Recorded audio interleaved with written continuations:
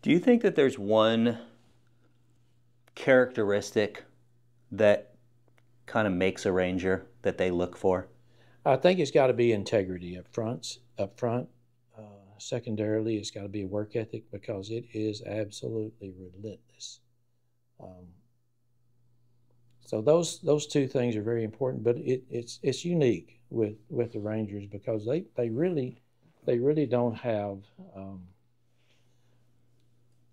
their own um, pursuits as a law enforcement agency, and I'm having a little trouble explaining that because they don't have original jurisdiction on things, even though they are a Texas Ranger.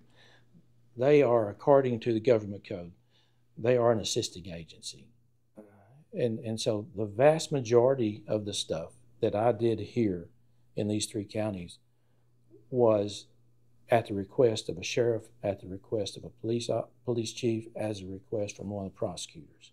So the Rangers have some original jurisdiction on officer-involved shootings, as well as corruption.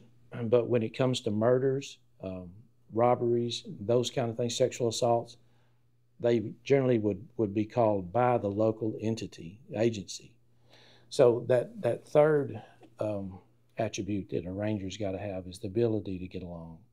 Because if you're all arrogant, egotistical, um, don't play well with others, those sheriffs and those police chiefs won't call on you. Okay.